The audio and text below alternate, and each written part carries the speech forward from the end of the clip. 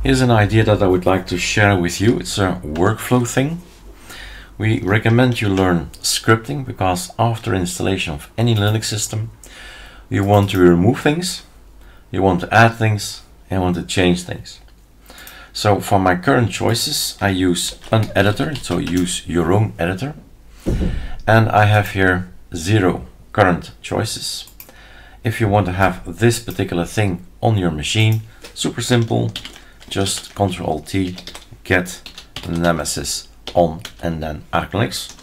And if you have installed the ArcoLinux tweak tool, that's exactly the same thing, right? It's a script that git clones this particular repository from github.com/ericdubois/ArcoLinux-nemesis.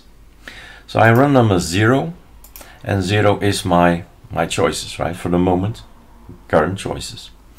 And I've just updated it, and the idea that I've added is, what if I want to run them one by one? And normally they run just one after the other. Basically, I go for dinner or lunch, right? And I come back and my system is installed just the way I like it.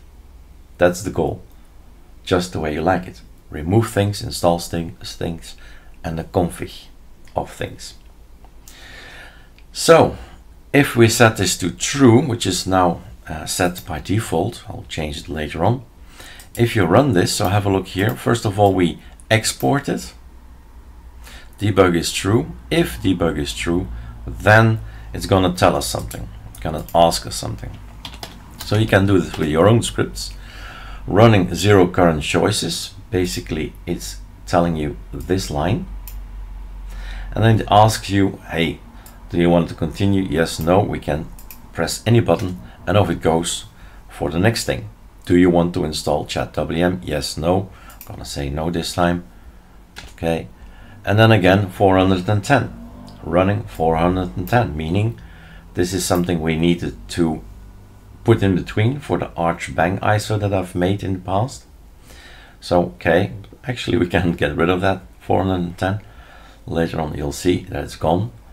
And then it goes on, right? It's a choice. Always run the choices. So basically, later on I'll just do this, and it's no longer in there until I need it.